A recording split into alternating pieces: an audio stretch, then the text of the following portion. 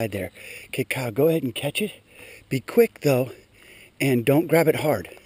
Remember how you caught the mountain king snake before? Yeah. Go quick before he gets in the bushes.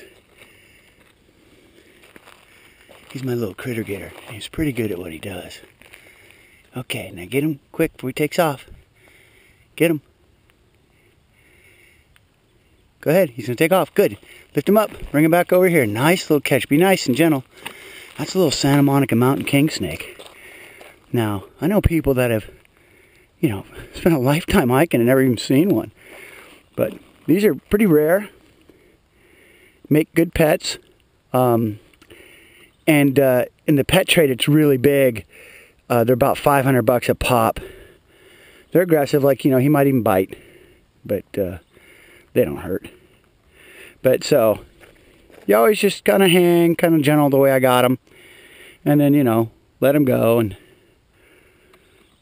here, Kyle, grab them. Here, I'll put my little cam on my head. Okay.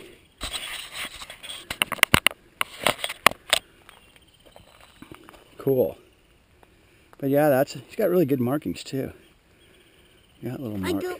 Like the one we caught like last time it died. That's just it. Yeah, if you hold them too much, I had one for a while, and my son had it as a pet, and he just handled it too much. You just got to kind of see how I'm holding him in my hand, letting him go through my fingers.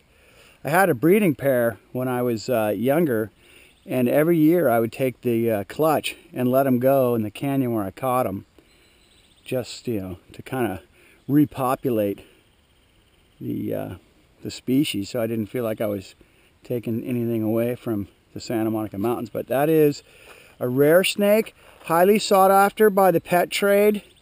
So, it's really lame if you take it and sell it, because there's not many left. But it's a little constrictor.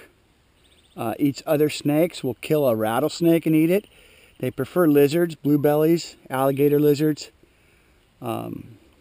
But you can see how mellow he is. He hasn't tried to bite or anything. He's actually a good little guy. Well, we're going to let him go. No, we'll keep it. No, we're not keeping it. We're letting him go. I want to hold it. Well, I hold it for a second. See, it's hard to not want to keep it because they're such a cool looking snake. Now go ahead and put him in the grass and let him get in there. Because if you're too rough with him, dude, he's liable to bite you. See? He's starting to open his mouth. Like I said, he's liable to get pissed off. So let's go ahead and let him do his thing. There he goes. That's what they look like. So it's really easy to, not see them.